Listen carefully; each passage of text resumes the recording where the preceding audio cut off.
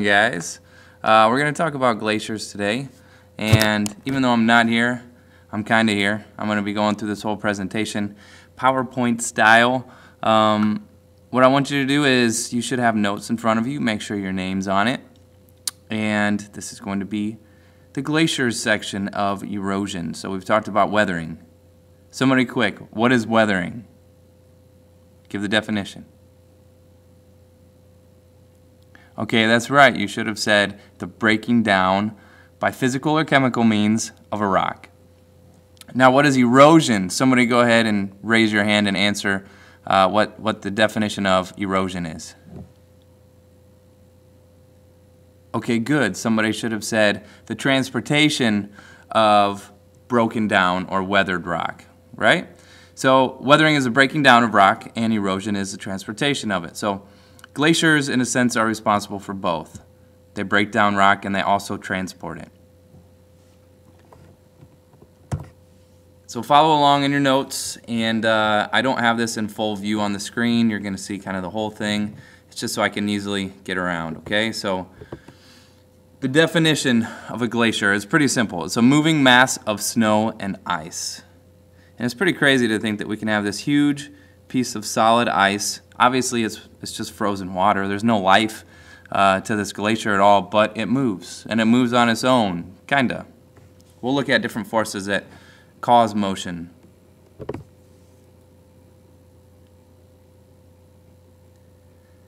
Glaciers form at high elevations and or possibly high latitudes. So high elevations means just like way up in the mountains, right? Does anybody recognize what mountains these are here?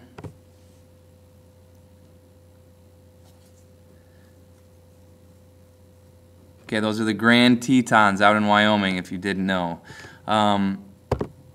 Here on this next globe, we have latitude and longitude lines. Teacher, Miss Mortensen, if you can go ahead and pause this and have one student come up and label the latitude and longitude lines. We talked about this a long time ago, but someone come up and label those for me. All right, somebody should have just labeled latitude lines, which are latitude, flatitude, we said, or like latitude, like ladder rungs, so they're horizontal, and longitude run vertical from, you know, the North Pole down to the South Pole. Those are longitude lines. So when we say that it's high elevations or high latitudes, we mean either it's high up in the mountains or it's up towards the North Pole or down towards the South Pole at the bottom. And the formation really is pretty simple. It's exactly what you would think it is. We're just breaking it down into a few easy steps. First of all, you got to have winter snow. The winter snow accumulation, or the amount that actually falls, exceeds or is greater than the summer melt-off. So maybe here in Nenana we end up getting 8 feet of snow this winter. We didn't get that much, but if we did, okay, 8 feet of snow. Then summer rolls around and it gets warm and we have most of it melt off, but maybe only 6 feet of it melted off. So come next winter, we would have 2 feet of snow that we're building on, right? And as we get that buildup of snow over time and over time, maybe the next year we get another 8 feet and then 6 feet melt off. So now we have 4 feet of snow by the next year when winter starts up. We get this old ice that accumulates, and that's how it forms. The second step is that snow buried under the weight of the ice above compresses into ice. Right? So snow over time is going to compress and it's going to get closer and closer together, those little frozen bits of water, and they turn into ice. We can see this outside on the road right now because, man, that snow's been out there for a long time, and if you walk down the road right in front of the school or right on the side of the school or really anywhere around the town, it's all going to be pretty much ice because it's been compacted pretty well for a pretty long time. So we have a bunch of snow. It's compacted and compressed into ice. And eventually we're going to get enough pressure that causes the ice to flow like a thick liquid. We call this plastic flow. Miss Mortensen, I set a little container of silly putty up here on the desk for you. If you could take out the silly putty, roll it So it's like a snake, okay? Just do it in your hands, or you can have a student do this. And then right on top of the projector, so everyone can see it, stick it on top. So it's sticking straight up, almost like I don't know what sticks straight up like that, like a flagpole, okay? Like a flagpole or a tree, right? A tree that's just growing out of the projector. Go ahead and stick it there, and we'll leave it there for a while, okay? And the fourth step is flowing out from the center of accumulation. Accumulation just means where everything gathers, right? So wherever all this snow gathers, it's going to flow. It's going to move away from that center.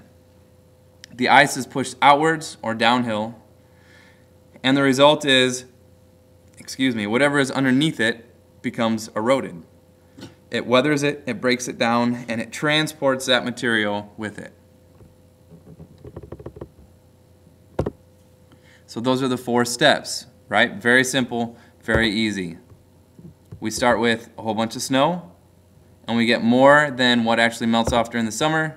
It compresses and turns into ice. That pressure causes it to flow, and it flows outwards, or in case of alpine glaciers, downhill. And the result is it erodes the land under it, okay?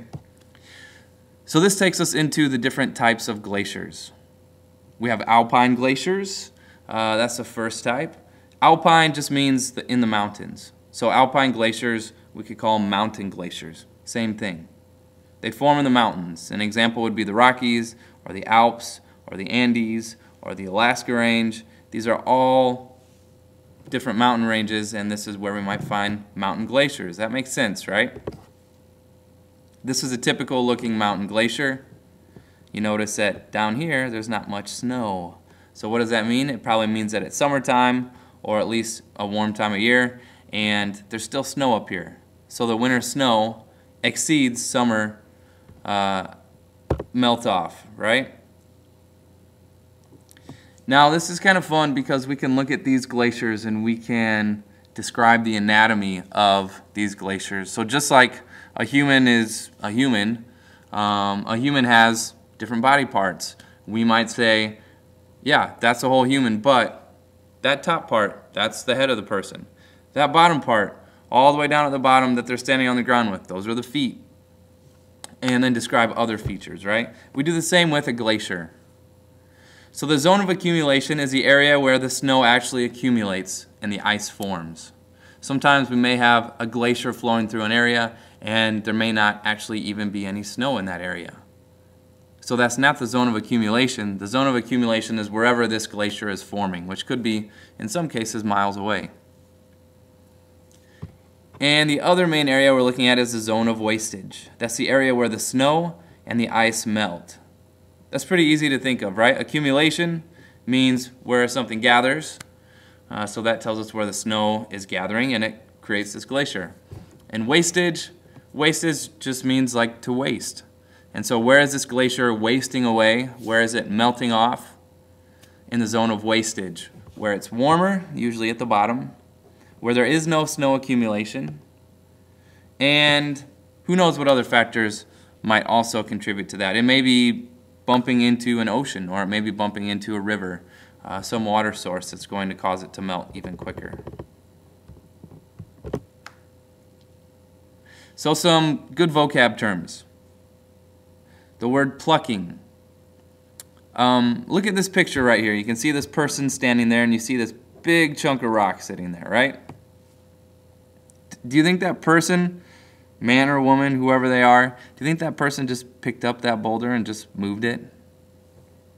What do you think might have actually caused that rock to move? I mean, that's a big rock. That's probably a couple thousand pounds. It's plucking that causes to move, and plucking is the process of glaciers actually picking up rocks out of the ground, almost like a little kid going around and plucking rocks off the ground, just small little pebbles. In this case, it's a huge glacier moving by, and it just kind of picks up these boulders. So this is one case where it just slightly moves it, but when we would see most plucking take place, it would pick up that boulder and it would just be gone. We wouldn't see it anymore. It might be miles and miles away. a crevice, or as Bear Grylls would say, a crevasse.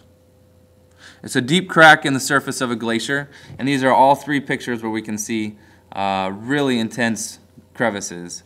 Yeah, I mean, these are all extremely dangerous situations. You wouldn't want to be hiking along here. These are people who are crazy or have a death wish, or maybe they just really know what they're doing. But you have to be very careful when you see these. Crevices can go down hundreds of feet, and they usually lead to a pretty cold river at the bottom of a glacier. So the definition is a deep crack in the surface of a glacier. Now what we see here is kind of what's left behind from a glacier as it moves through. So this might be at the bottom of a mountain. Imagine that up here we have just this big mountain drawn in, right? And this glacier moves down the mountain and stops right there. We get something called the terminal moraine. What does terminal mean? Okay, before we get into what the word moraine means. Terminal. Does anybody know? Terminal just means the end of something. So if you've been in a big city, there's different terminals for buses or terminals for trains. And that just means like where it stops, where someone might get off at. And in this case, it means where the glacier ends. The terminal moraine is debris that piles up at the front of the glacier, or if that glacier melts off, it's kind of the end of that glacier, the furthest point that it moves to. And we would imagine that this is moving down this way, so yeah, that would definitely be the front of it. We can sometimes pretty easily identify these by this curved, raised surface close to mountains, because again, these are alpine glaciers we're looking at. And that's called a terminal moraine. Now there's many different kinds of moraines, right? So this one is kind of cool. In this picture you can see this big glacier that's moving down the mountain. And it is really crazy. These things kind of get a life of their own, and it's just curving around here. And we can see right at the front of it this big buildup. So that would be the last vocab term we looked at, called the terminal moraine, right? If this were to melt off, we would have this left behind, and it'd be pretty easy to identify where this glacier was and where it moved and where it stopped. Now we have lateral moraines. Lateral means to the side, right? That's literally what it means. If you've played football before or you watch football, they talk about laterals in football all the time, and it means, you know, pitching the ball to the side. Anyways, this is debris that as this glacier is moving down, it piles up on the side of the glacier. So we can see the terminal moraine, and we can also see the lateral moraines. We can see this buildup of silt and sand and huge boulders all piled up along the side. Glaciers are not very picky and choosy. They just pick up whatever's there in front of them, no matter how big, no matter how small it is, and they just move it.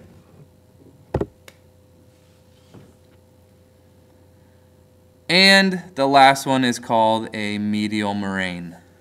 So we've looked at terminal, which means end, and moraine is just debris.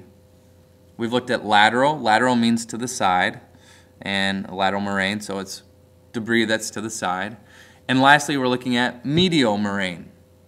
Now, this should be kind of obvious what medial means, but medial means like in the middle.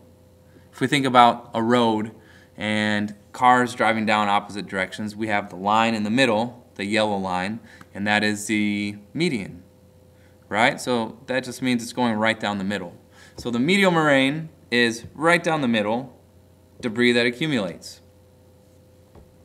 So in this picture, it's kind of tough to tell, but we have two glaciers coming together. This one here on the right is flowing down this way, and this one on the left is flowing down from the left all the way down to the bottom of the screen.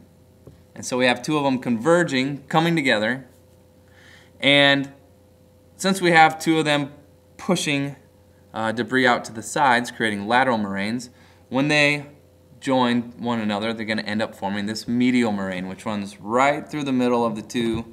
And again, we can think of this just like a street with different lanes of traffic, and right in the middle, a median that runs between the two lanes.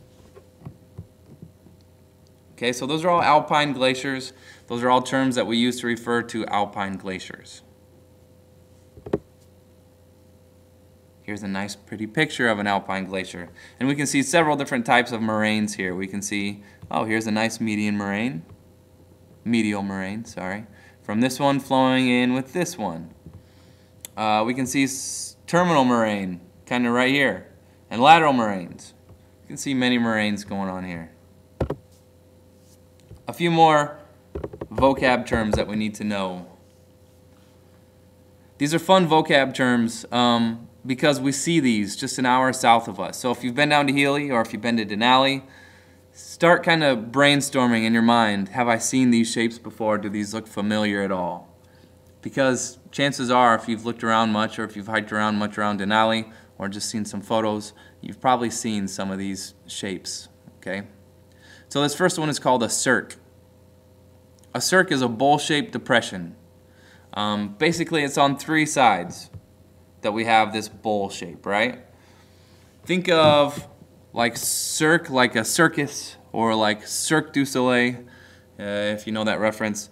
A circus, there's performers, and I think of this as being like a stage. Some people will call it an amphitheater type shape, where it's like these three sides where people are sitting in stadium seats, and then down at the bottom, at the front, we have this platform where someone might be performing. That's a cirque.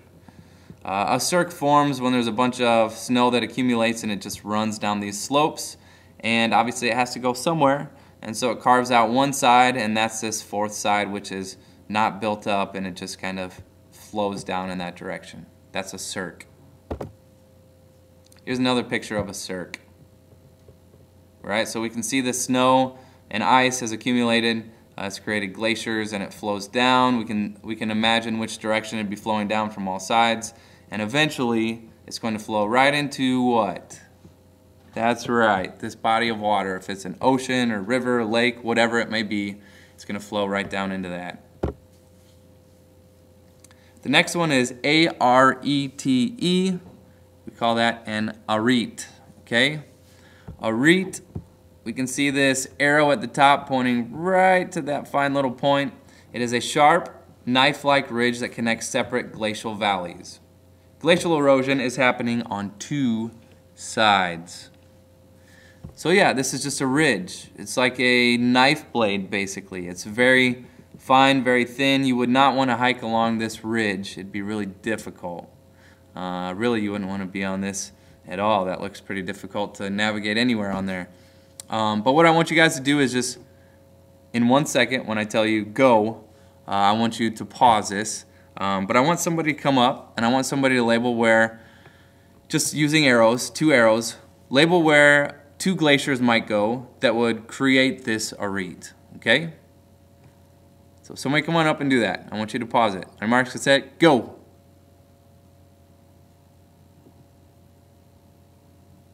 Okay, so what you should have done is drawn in an arrow to the right of this arete, flowing down, showing that a glacier might move in that direction.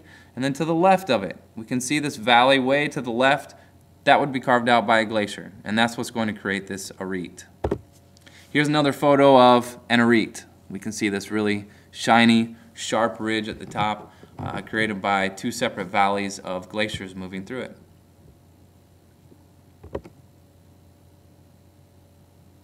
The next one is a horn. A horn.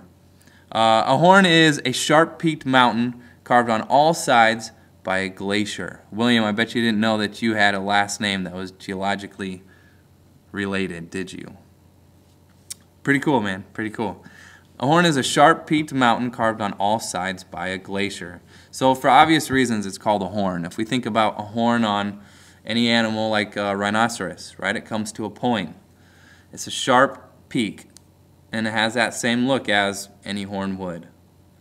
And so in order for it to get that shape, it has to be carved out on all sides. And at this high altitude, it's only going to be glaciers that can do that. Lastly, I guess not lastly, we have a few more terms that go along with alpine glaciers. After horn, we have a U-shaped valley. A U-shaped valley is what we're always going to see caused by a glacier or several glaciers. So when we looked at streams and we looked at surface water, we talked about the shape that streams and surface waters are going to make in the ground, right? So if we have a really fast running river running through a mountain, somebody raise your hand quick. What type of channel is it going to cut? What is the shape? Good. Somebody should have said a V shape, right? That V shape means that it's moving very fast and cutting through that rock or soil or whatever that surface is.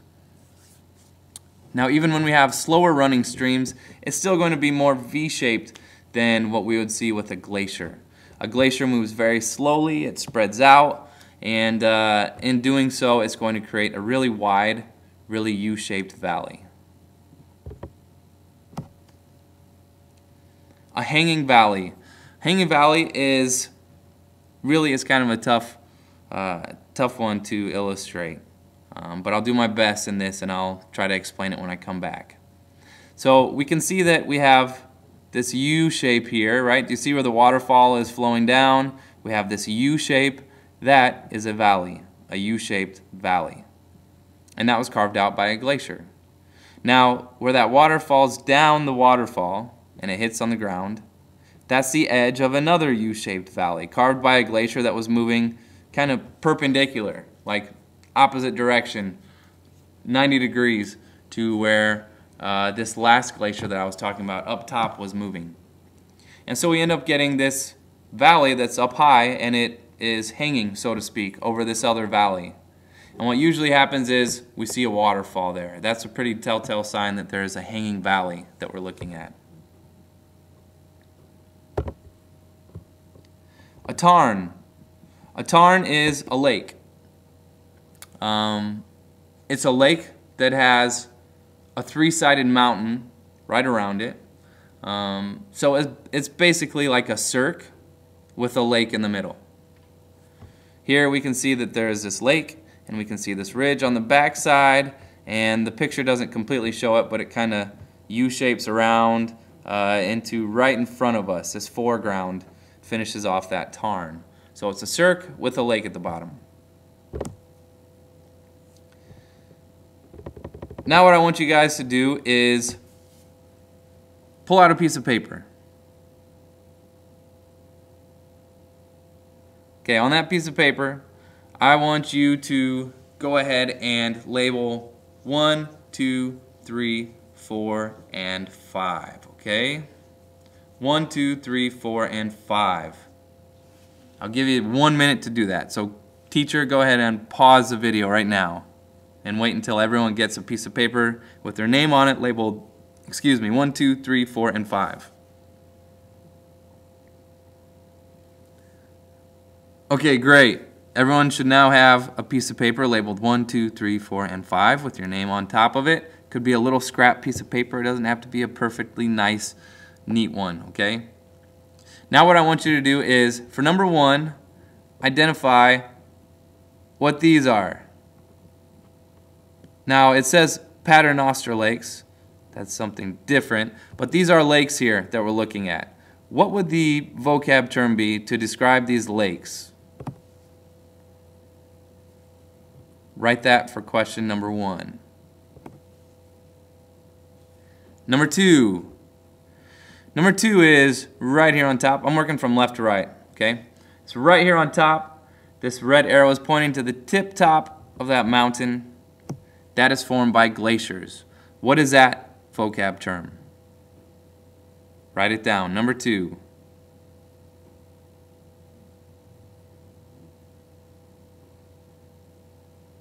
Okay, good.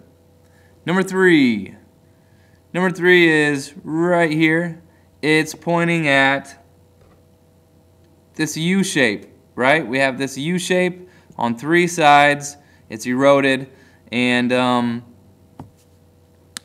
glaciers would be cutting out that action there, right? It's kind of a, I don't know how to describe it real well without telling you exactly what it is. It's like a stage that somebody might be standing on with 3 sides of stadium seating going around it. That's number 3. Number 4. Number 4, we can see a glacier that's moved down this little valley here, and on the other side, another glacier that's moved through it. And this red arrow is pointing straight down along this ridge here. What is that ridge called? That's number 4. The technical geological term for this ridge. And number 5, we have this U-shaped valley right here. We know that that's been carved by a glacier. And we have another U-shaped glacial valley down at the bottom here. Now usually what we see at this feature is a little waterfall that comes out of the bottom. So number 5, down here at the bottom on the right, what is that geological term?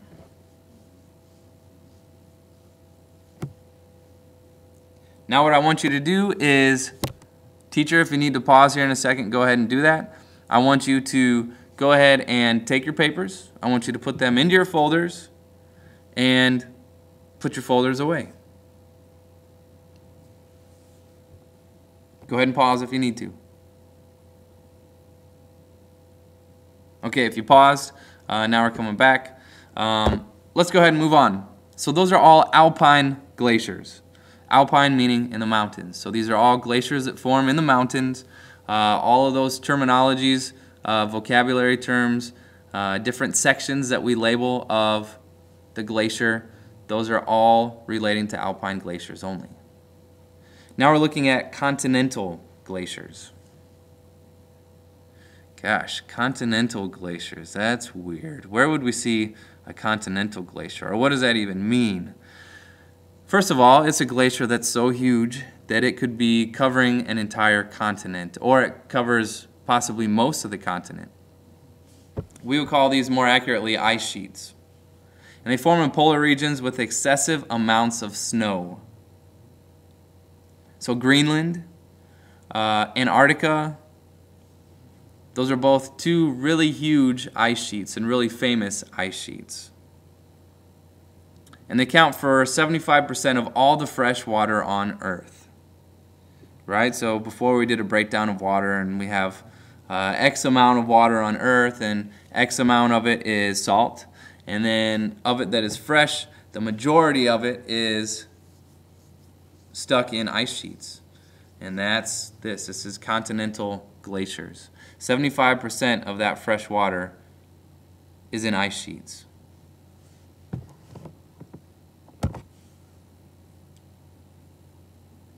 And continental glaciers are huge, massive, right? They cover all of Greenland. They cover all of the Antarctica.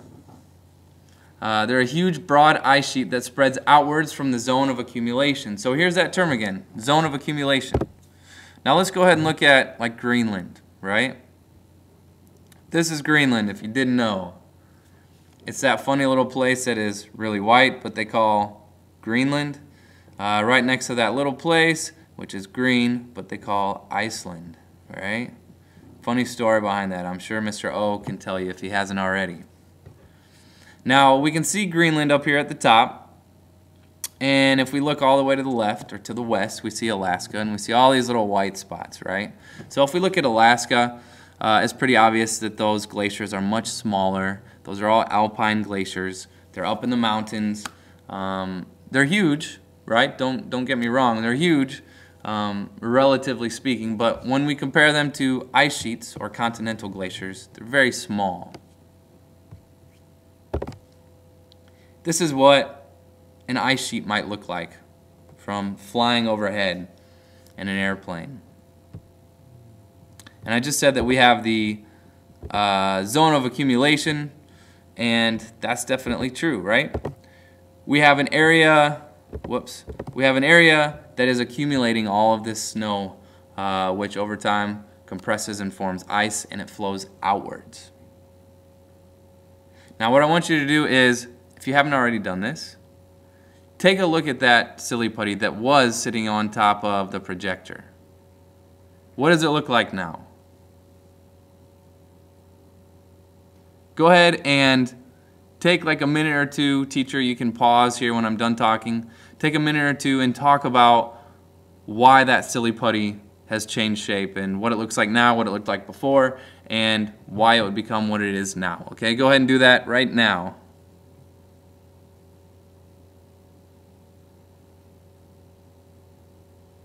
Okay, I'm back with you. So what you should have said is that silly putty is kind of a solid, but it's kind of a liquid. And we talked about this when we discussed some, no, you know what, that was another class. Gosh, I have so many classes I get confused. But we talked about this in my physical science class when we talked about states of matter. And we talked about some scientists actually categorize ice as being still a liquid because ice can still flow. And by flow we mean it changes shape. It doesn't retain its solid shape always. And so silly putty, even though it's solid, and we would all say that it's solid, it behaves like a liquid does. It flows. It takes time, but it flows. And ice is the same exact way. Ice can flow as well. And if you had to describe the force that is actually making it flow, that's making it move and flatten out, it is just gravity. Gravity pulling down that ice, or in this case with the silly putty, it's the silly putty being pulled down by gravity. And in doing so, it causes it to spread out. And so we get this illusion, kind of, that this ice is like moving in a direction, almost like a person is on one side of it just pushing it. And that's definitely not what's happening. It's just spreading out. And we get the same exact features as what we would have with a alpine glacier. In terms of moraines, we would call it still a terminal moraine. We wouldn't have medial moraines, we wouldn't have lateral moraines, because there is really no side to a huge ice sheet. There's just the front of it, because it's moving in all directions, just like the silly putty. As it is sucked down by gravity, it spreads out in all directions. So after glaciation, meaning, okay, we go back to the nearest ice age, 12,000 years ago, 10 to 12,000 years ago. All the ice melts off. All the ice is gone. That would be after glaciation. The glaciers move. They recede, and they're done. We have something called an esker. And this is really interesting. An esker is a ridge of sediment that forms when a stream's tunnel flows through a glacier. So before we looked at glaciers and we talked about them having crevices, and those crevices usually are formed by cracks. As it moves along at different speeds, that ice pulls apart.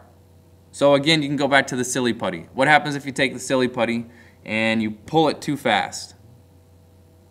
Well, when you pull it too fast, it's going to break, right? If you've played with silly putty before, you know that.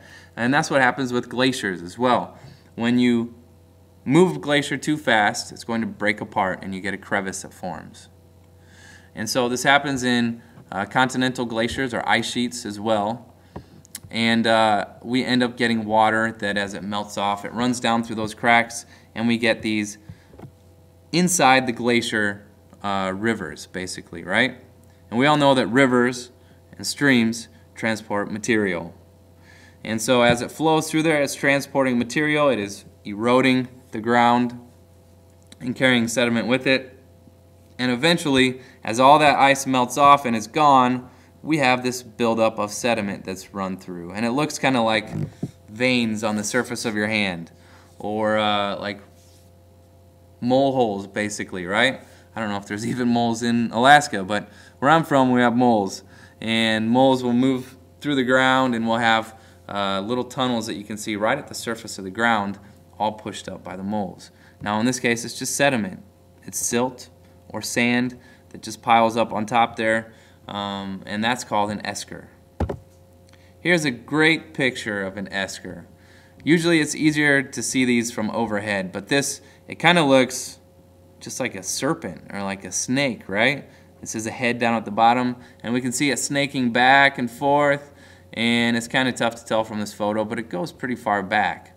That's all caused by the melt-off of a glacier transporting sediment, and this was a stream that was once inside of a glacier. And this is that same picture, but it's just a map of it, and it's the topographic map, so we can see the different topographies of it from above, and see that this is basically like a ridge that just runs really long all by itself. None of these contours are connecting over here. They're not connecting to it, and so it's not part of that. It's its own separate formation. The next term is a drumlin. Drumlins are streamlined hills of sediments that show the direction that a glacier flowed as it moved through. I'm not going to ask you too much in terms of drumlins. We do see them sometimes. In fact, last summer I was driving down around Anchorage area, and there are a few areas that I saw drumlins. So if you've been around that area, maybe you know what I'm talking about. But when you look at the little diagram here to the right, it says the direction of ice flow. It shows you the blunt end to the left, which is kind of where that ice hits an object, maybe a larger hill or just an incline of some sort, and as it pushes over it, it tapers off down to the tapered end.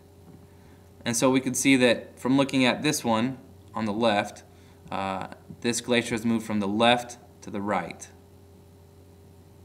And what happens is usually it's going to do that in an area that has many hills in it, and we end up getting a whole bunch of them.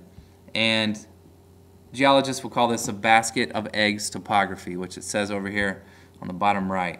And we can see there's a whole bunch of them all piled up, and it's kind of like when you look down at your Easter basket, which is coming up in just a couple weeks here. It's kind of like these exposed egg surfaces at the top. We see all of them in the same direction, and it tells us, hey, there was a big glacier that moved through here and it was going that way. This is just another view looking at one. We can see it says the Stoss end, the lee slope. Forget about that terminology. Just understand that a drumlin shows us direction of flow, and it shows us direction of flow by the high steep part at the end where it first enters and tapers off towards the end where it's leaving, and that shows us the ice flow. The below is a topographic map showing us the different topographies, the green being a low topography, yellow being higher, and the orange being the highest. And so looking at a topographic map, we could identify areas with drumlins. Here's a picture, a black and white picture, right? I want you guys to, teacher, in just 1 second, I want you to pause it, but when you pause it, I want everyone to take a look at them. I want you to kind of outline some of these drumlins and try to identify which direction you think these drumlins were going, or the glacier was going. Okay, so go ahead and do that and answer it in terms of north, which is up in this case, east to the right, south to the bottom, west to the left. Which direction was this glacier running through here? And go. That means pause it. All right, coming back, you should have circled some of those drumlins and drawn in the direction of flow. The direction of flow should be from bottom left towards upper right. We should be looking at a flow direction that's going to the northeast, right? To the northeast, like this. The next one is called an erratic. This is kind of a fun term. Erratic, when we describe behavior of something, for example, I might say somebody in this class is acting erratic. If we say erratic, it means like unpredictable. He just got up and walked out of class. That's so erratic, right? In this case, we're talking about rocks that are acting erratic.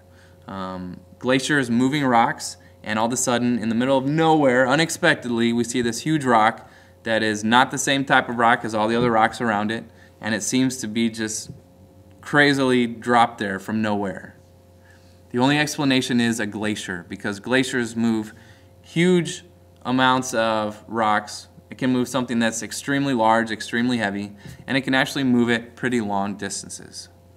And so we can see this top left picture, there's this little guy standing next to these huge rocks.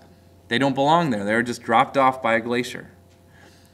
To the right, we see a similar photo bottom left, I forget where this photo was taken, but I know that that rock is nowhere near any close or any type of rock that's around it. So these mountains back here are something like sandstone or something, but this erratic in the front, this big, huge, irregular rock, is granite. None of the rocks in the mountains around it are granite, so how did it get there? It had to have been a big continental glacier. And then on the bottom right, we can see another one. Lastly is kettle lakes. Kettle lakes, these are pretty cool because we see these all over Alaska. We see kettle lakes that form from different reasons. We might see something that looks just like a kettle lake, but it's actually just permafrost underneath it. But kettle lakes, what happens is we have a big glacier moving through. That glacier starts to melt. We get things like an esker, but we also get chunks of ice that fall off and they just sit on top of the land for a long time as they slowly kind of melt off, right? And as it sits on the top surface, it might be relatively soft ground underneath it, and it sinks into that ground and it causes a deep depression, and eventually it melts, and eventually it fills that little depression and creates a lake. That is a kettle lake. Kettle lakes, like I said, we have features very similar to this up here. It's not necessarily from a glacier though. It's more likely that it's just from permafrost being underneath it, and so we get water that accumulates at the surface. But a place that we do see a ton of kettle lakes is a little place called Minnesota. Ask Mr. Jacobson about that one. Minnesota is called the land of 10,000 lakes, and those lakes are not from, what most lakes form from. They are from glaciers that have broken off into small pieces, and as they sat in the ground, made depressions and melted off, forming lakes.